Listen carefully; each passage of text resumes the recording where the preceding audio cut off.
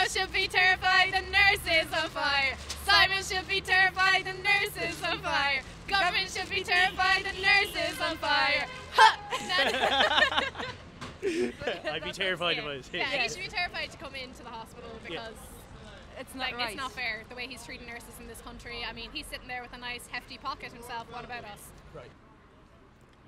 Nurses continue to strike with a series of 24-hour work stoppages to get better working conditions. Tens of thousands of outpatients are said to be affected. I mean, when there's only 2 staff nurses in a theatre for the day, that means nobody gets a chance to go to the toilet or to have lunch. You need another nurse to come in and relieve you.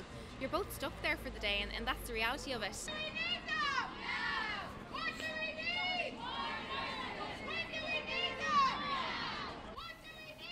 Minister for Finance and Expenditure Paschal Donoghue believes that if nurses received pay restoration, it would lead to more unions striking.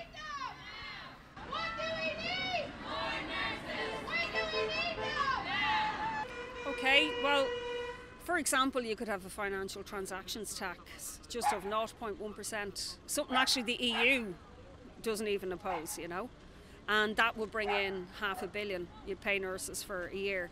There's also, they found $500 million in corporation tax they didn't know they had.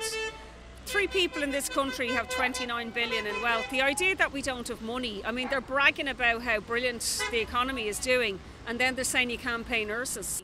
However, Fine Gael do not maintain that they have €300 million in their fiscal budget to make this happen. Alison Clair, DCUtv News.